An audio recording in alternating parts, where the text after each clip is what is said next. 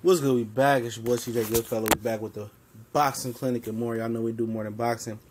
Giving our final thoughts on Super Bowl 52 between the New England Patriots and the Eagles of Philadelphia.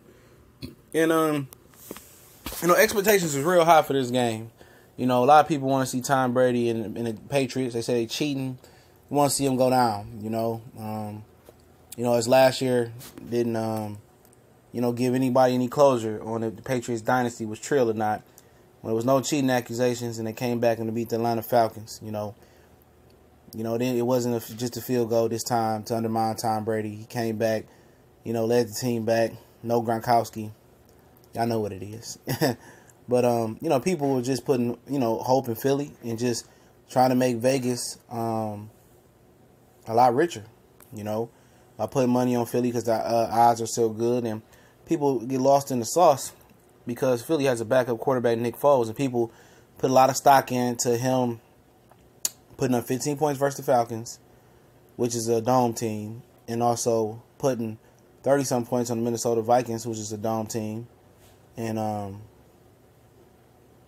people forget that, and we look at it, anything can happen. Philly is a solid football team, They can run the ball good enough, Nick Foles can make some throws down the field. They got some explosive receivers in Smith, Jeffries, and Nelson Aguilar, which I think is going to have to be, the Super Bowl MVP type guy on that offense for them to win this game. Him and Jay Ajayi is going to be very, very key, But, at the end of the day, what people don't look at, they say this Philadelphia defense is great and it's this and that. Well, I've seen a few teams put some points on. New York Giants scored 30 on them not too long ago. The Rams put 35 on them. So I'm just looking at the stats. They got the 17th ranked pass defense, right?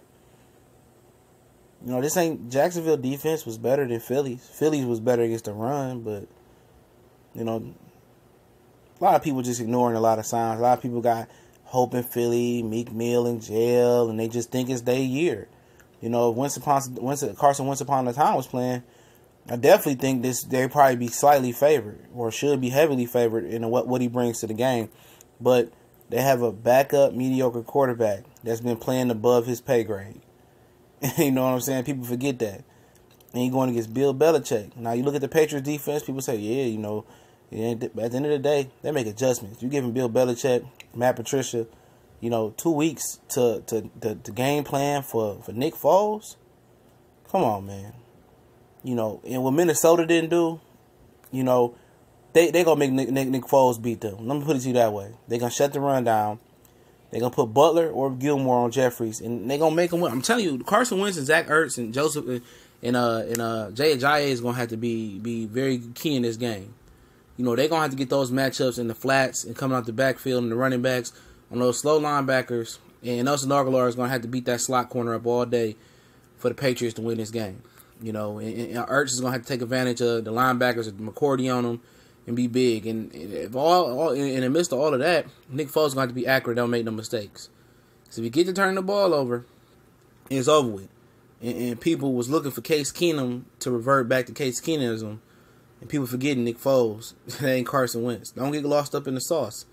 He ain't that good. He ain't that good. Minnesota completely just fell apart. And at the end of the day, got a dome team coming outside. Now, we in the dome today. It's going to be nice to see. And people forget. Eagles had no answer for Gronkowski. I'm telling you that right now. Eagles had no answer for the running backs coming out the backfield. Eagles had no answer for Brandon Cooks going downfield. Eagles had no answer for Dan Amendola in the slot. And if Chris Hogan show up healthy today with 2 weeks off, it's going to possess another issue. Philadelphia's secondary isn't that good. The front seven is going to be key for them getting pressure on Tom Brady. It's going to be key. But I'm trying to tell you guys, I believe at the end of the day, hopefully it's a good Super Bowl, but I'm just believing in the Patriots in the Patriot way. Now, I know a lot of y'all guys, a lot of people out there is looking at it from a fan standpoint and believing, in Philly and what they're doing. It's their time. I'm trying to tell you, backup quarterback ain't going to beat New England. And if he does, all props in the world to him. I've seen sillier things happen. But what the Eagles bring, what their weaknesses is, Tom Brady's going to eat them up. Short passing game. Their corners are not good. Ronald Darby, Mills, Patrick Robinson, they're not any good. Malcolm Jenkins is the best guy in safety, and trust me, believe me, he can't handle Gronkowski one-on-one. He can't handle Lewis out the backfield. He can't handle James White out the backfield. You know? So they got to have a nice scheme, and those exotic blitzes that Jim Schwartz is dialing up, please believe me, Tom Brady has seen it, done it, and he already know what's going on. But like I say, for the Eagles to win, you know, if you missed my breakdown prediction video before I get out of here, offensively, it's going to have to be tackling. It's going to be with the running backs out the backfield, getting matchups on the linebackers, and also Aguilar getting some runs and controlling the slot and making some plays downfield and being explosive. Defensive-wise, you know, they better pray. You know, I said I got the Patriots like 31-20 or 17, something like that. You know, we talk about after the game. I could be wrong, but I got New England. Let me know what y'all think. We out.